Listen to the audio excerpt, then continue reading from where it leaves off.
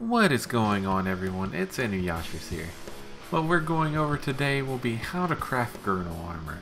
The first thing we need to do to start crafting Grunil armor would be to find a house with a level 5 armor workshop.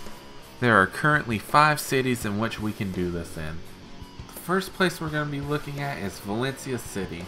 On house 11-5, level number 2, we'll find one of these workshops. Over in Altanova, we can find 2 of them, one being an 8-4 and one being an 5-8. Next up, over in Glish, house number 4. Over in Kepler, there's house number 1-5 on the 3rd floor. And last but certainly not least, over in Calpheon in the Noble District, we got house number 1-4, the 2nd floor. Now, it doesn't actually matter which one of these houses you choose to start crafting your Grunil armor in. Just choose what is most convenient for you. I would suggest doing it in one of the major cities that also has a marketplace if you plan on selling them though, because it will make it a lot easier where you don't have to transport the armor before you sell it. Next, let's look over what we actually need to craft Grunil gear. We're going to be using brass ingots, fine tough hide, black crystals, and black stone powder. Now that we know what we need to craft the Grunil gear, let's go over how we get each of these resources. Okay, so the first thing we're going to have to make is brass ingots. You can make these by heating together 5 melted zinc shards and 5 melted copper shards. You're going to have the skill Heating Beginner to do so. If you do not have knowledge on Heating Beginner, you're going to have to do the quest Pure Water for an Experiment. I'll put a link to the quest down below so you can get to that if you need to. Just check the description for that link.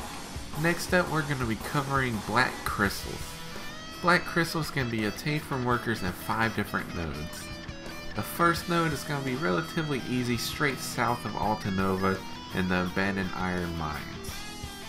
You look at the node itself, it's going to be this iron ore node, and you can see that it produces rough black crystals. This is going to be a luck proc, so you do want a human worker on this node. The next node is going to be over in Valencia, and it's going to be at the Basham base. It's going to be pretty much straight east of Altanova. It's going to be southwest of Sangran Bazaar. But in the Basham base, there's going to be another iron ore node right here with the rough black crystal. The next node is going to be northeast of Sangran Bazaar over here at Pilgrim's Haven. This one is in the desert, so be sure to bring water or star anise tea depending on if it's daytime or nighttime, because you don't want to die of heat stroke or hypothermia. The next stop is in the desert, so keep that purified water or that star anise tea with you and head southeast of Sangran Bazaar. Over here in the Crescent Mountains, you'll find 2 worker nodes where you can obtain rough black crystals. Again, keep in mind that getting rough black crystals is going to be based off of luck, so you do want humans working all of these nodes. You'll just have to melt those rough black crystals into the regular black crystals. Up next, we gotta get our fine tough hide. I'm going to give you 2 ways to get these. Okay, so the first location I'm going to go over is going to be just south of Kusha. Over here in between these roads are going to be a nice dense area of bison. These bison social aggro, and you can get your fine tough hide here just collecting off of these. One thing to keep in mind is the bison are about level 50, so if you're a lower level you might not want to come to this area. And to go over a little bonus area, we're going to be just south of the Mancha Forest. This is a nice little area if you're stationed out of Calpheon, because you can get your pig hides while over here in your general area without having to go across the world. Now that we got our hides, the only thing left to do would be to dry the hide with some processing. This is going to melt the hides into tough hides, and you can then again repeat the process with tough hides to get fine tough hides. The last thing we're going to have to get would be some blackstone powder.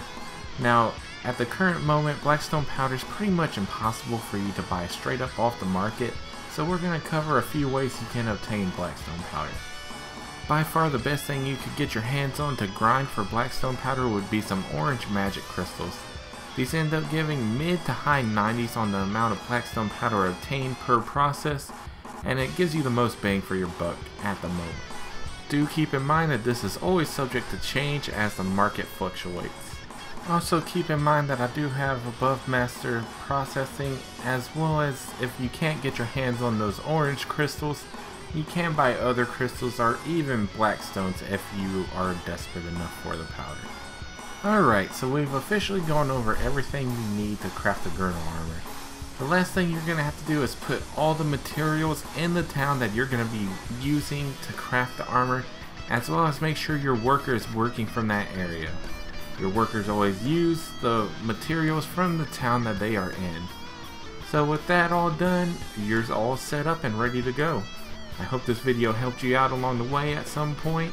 You all take care and have a wonderful day.